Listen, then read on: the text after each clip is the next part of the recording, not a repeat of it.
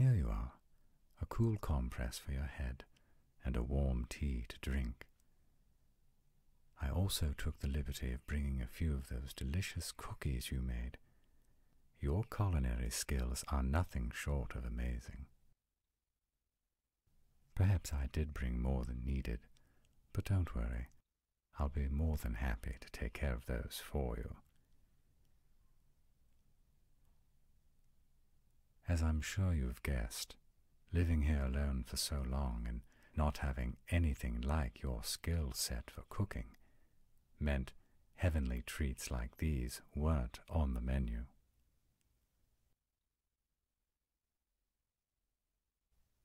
You have many gifts, Eden, not the least of which is your newfound ability to communicate with the collective. I do wonder, though, if they can give us the answers we need to rescue any surviving Atlanteans in stasis. I also wonder if Tanis will be able to eavesdrop on our conversations, or if the connection you established with them is for our ears only.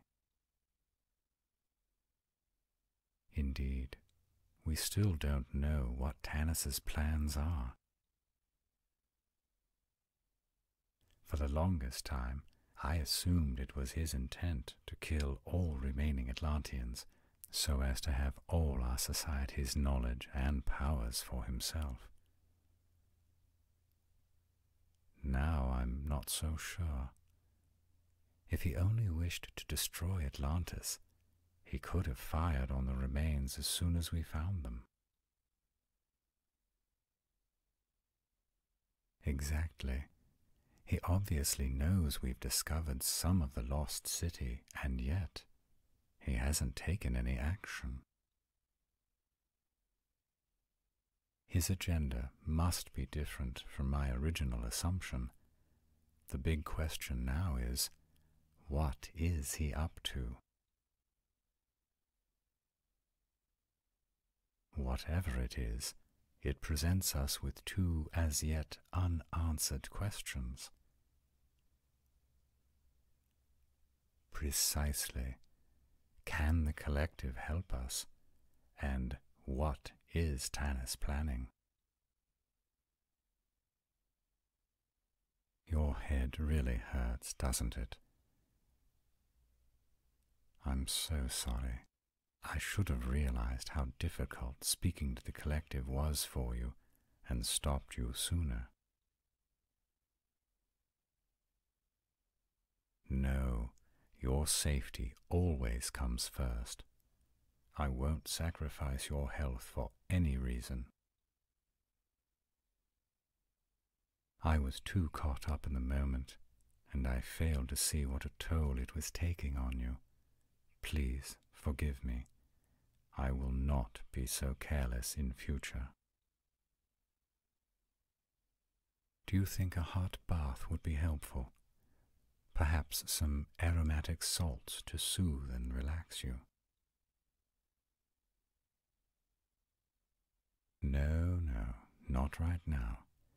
We can communicate with the collective later, when we've come up with a few pointed questions that we can ask quickly.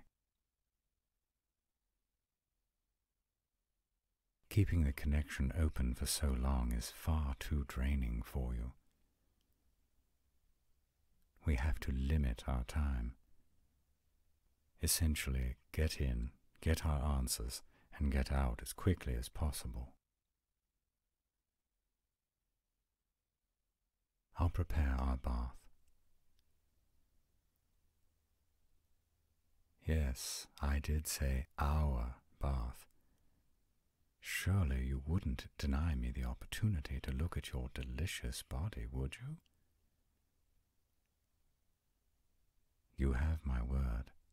No funny business. Until you're feeling better. Then I can't be held responsible for what happens. I'm finding myself rather smitten with you, and you never cease to amaze me with your talent. After all this time, I had given up the idea of finding someone.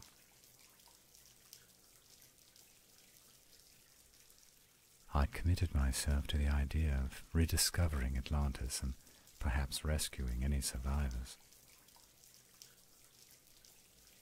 At least in that way, I had a reason to go on.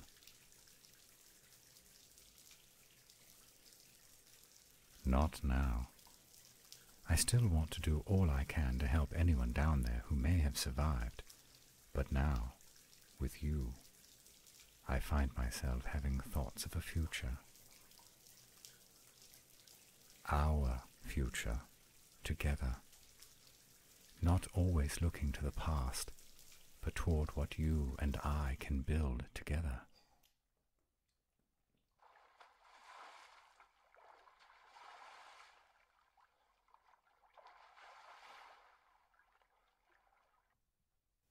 Yes, the salts smell like eucalyptus and spearmint.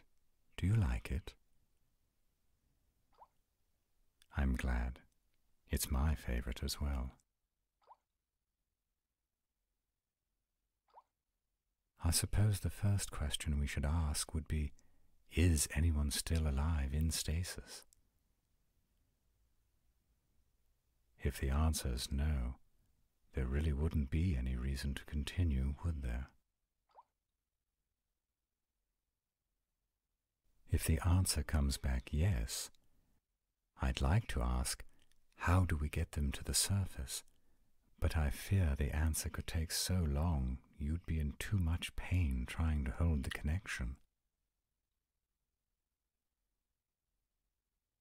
No, you do not need to take one for the team. We need to come up with a way to break the question down into pieces that can be answered quickly. If it takes several sessions to get the full answer, so be it. I won't risk you getting hurt to achieve our goal. Once we have the instructions on how to bring them up, I suspect our next question would be, how do we revive them? I agree, it is a lot, but we'll find a way. Holding me back? You must be joking. I wouldn't have been anywhere near this far along without your help. Your contributions have been invaluable, and I never would have been able to communicate directly with the collective without you. Your psychic gift is the whole reason we're able to have this discussion. And if I ever had found Atlantis without you to help me, I would have foolishly jumped into a submersible and almost undoubtedly been killed by Tanis. In truth, you've saved me in any number of ways. And now, if there is anyone still alive in Atlantis, you'll be the reason they're saved as well. I meant every word. You are a miracle. And now, you're my miracle.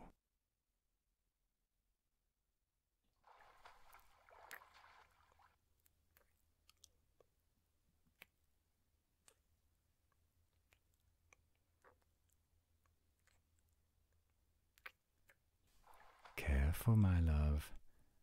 I only have so much self-control. I'm trying to be a gentleman and focus on speeding your recovery, but much more contact like that, and all bets are off. Yes, Tanis does represent a lot of potential problems. Depending how the collective instructs us to bring up the survivors, we may also have to deal with Tanis attempting to interfere any way he can. Hopefully, The collective's method will be something we can conceal from prying eyes. If not, we'll need a plan for how to deal with the threat that Tanis represents.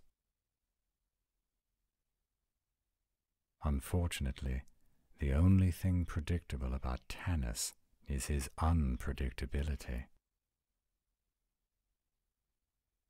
He is extremely intelligent, but seemingly lacks any compassion or conscience.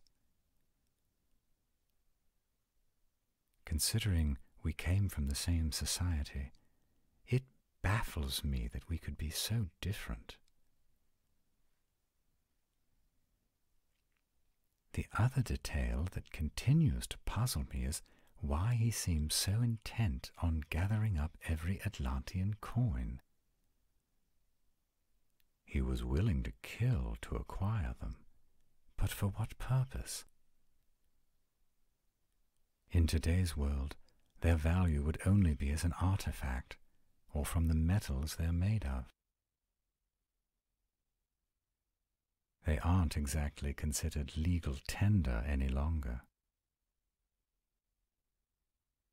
I agree, it's completely illogical, and yet he's obsessed by them. So what is his game? I'm afraid our bathwater has cooled off. Let's get you out of this tub and into some warm clothing before hypothermia sets in.